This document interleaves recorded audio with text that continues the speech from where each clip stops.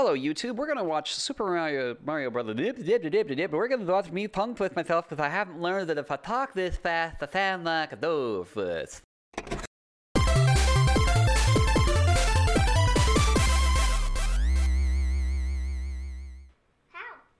Hello YouTube, this is Super Mario Bros. 3. This is a tool-assisted speedrun originally made for AGDQ 2016 by Lord Tom. We're going to do this console verification on this console right here, which has been modified in only one way. It has an RGB modification so that there's a very clean video signal for it. Otherwise, this is a completely unaltered console, and there's no changes whatsoever to the hardware. So I'm going to power this on. Here goes.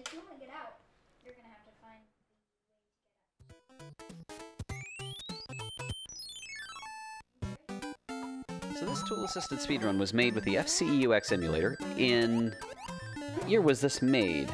It was actually made. This was made specifically for SGDQ 2016. So I'm sorry, AGDQ 2016. So it was done kind of in the later half of 2015. If I'm being honest, we did a lot of last-minute changes in January, right before the event.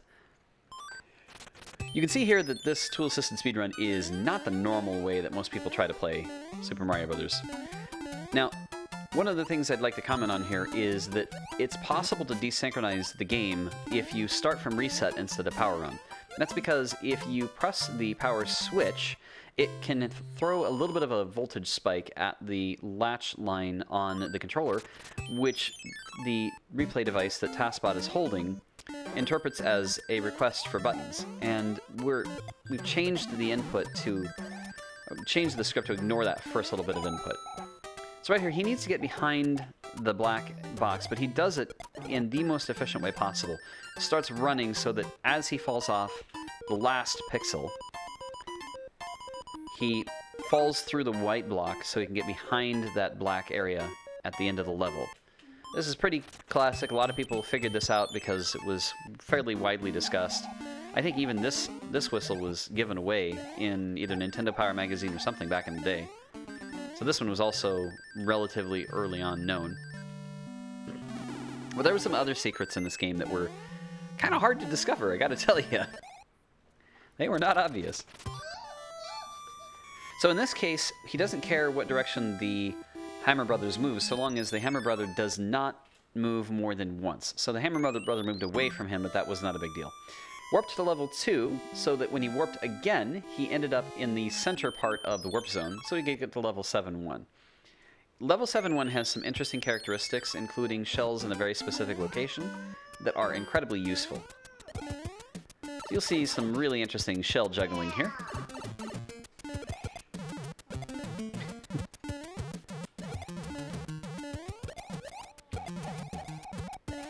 I love this. No matter how many times I've watched this, it still absolutely impresses me what Lord Tom was able to do.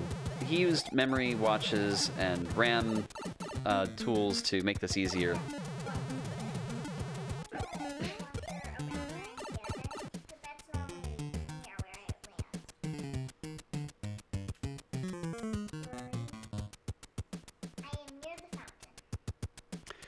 So what's happening here is we've just used a pipe that shouldn't be here, and the result is pretty hilarious.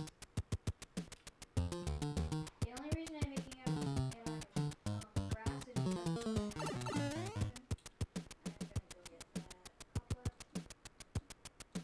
That looks better.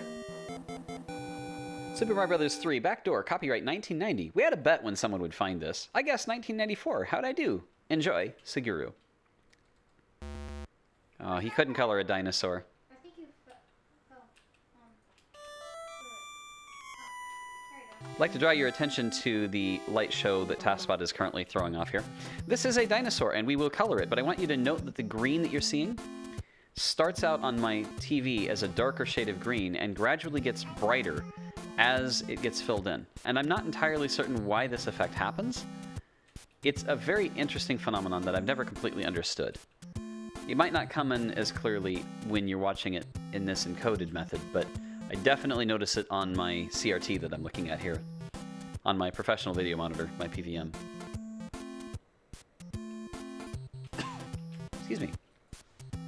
So as you can see, this is fully functional. You could take over the controller at this point and color a dinosaur if you wanted to.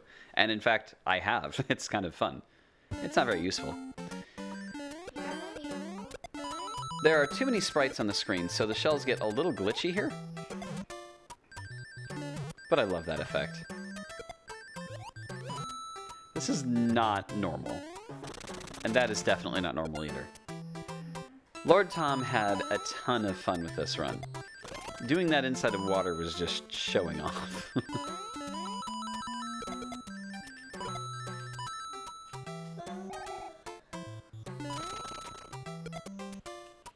Off the screen. Warp to 1-4 Shell Shield. Loading. So this level is usually fairly boring, but he spices it up a little bit. Just a little. I love this. So that's a glitched sprite. Turns out there are only 7 different forms you can take in this game, including the suit, that really interesting suit. Really interesting suit. So he made it so you could change into any of them, but there's one of them that's just flat out corrupt. And it makes him swim, which is really interesting.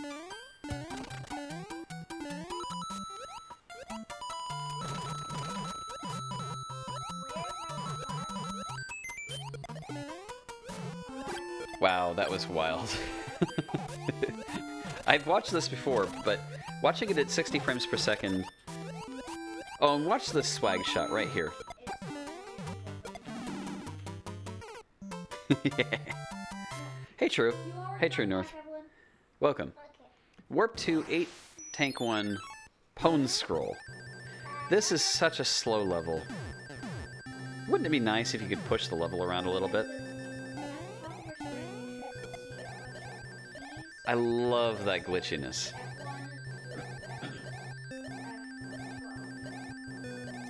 This was shown at GDQ 2016, AGDQ 2016.